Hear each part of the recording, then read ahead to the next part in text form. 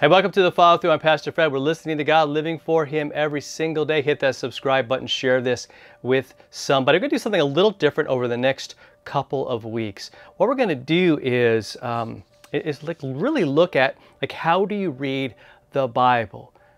Because a lot of people have questions. A lot of people don't feel real confident when it comes to reading the Bible. They want to just say, well, that's for somebody who's been to seminary or who's been to college. They should really handle that, as if it's like this really complex, thing that you can't crack, and it's just too much. And I really believe that the Scripture was written for all of us to look at every day, to take in, and to really read, mark, and inwardly digest right down into our very being all that God is saying to us, because I think that's really what it is. But here's the thing. You've heard for years to read your Bible, and yet sometimes we just don't. Right? We go for long stretches perhaps without really reading the Bible. And again, we might catch a passage here, a passage there. We hear something at church, maybe on the follow through here, but really getting into it for yourself. I think part of the problem with that is that we don't realize what it is. And that's what I want to talk about today. Because if I were to tell you to go read a book on Finnish pottery in the 17th century, you'd probably look at me weird. You'd be like, I'm not going to waste my time. In fact, I don't even know if that exists. I just kind of made it up on the fly here. But sometimes the Bible feels like that. Why would I read that? Why is that important to me at all? And I want to say that it really is. It's not some obscure book that's good for trivia or good for historical knowledge if you get caught on Jeopardy, or if you're on in a discussion with somebody. No, John dials in the purpose of the Bible, and I really think this is sort of the undergirding of it, the foundation of why we read and all of that. And again, I think it gets us in the game. John says, these are written, all the things that John recorded.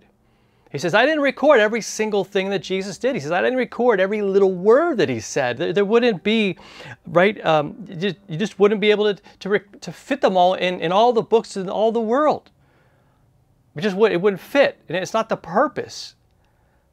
No, he says, these are written that you might believe that Jesus is the Christ, the Son of God, and that by believing you may have life in His name. It's all about who Jesus is, the whole book, cover to cover.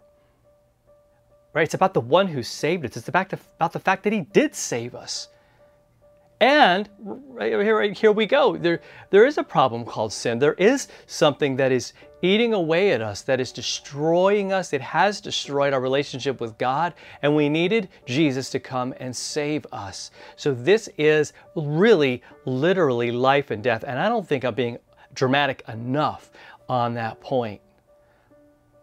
Right? Because our eternal life is at stake here. And really, our lives here are at stake, right? I'm in danger of living my life for some other purpose other than what God has created me to be, who He's made me to be, what He's called me to do. And I might get to the end of my life going, man, I missed the whole thing, because I thought it was about money and fame and popularity. I thought it was about all those other things that we are just fed day in and day out. I need God to pull me away from all that and say, you know what? No, you're my child. You are loved. You are forgiven. You are free. Believing in my Son, you have eternal life. That's what He wants us to see in these pages of Scripture.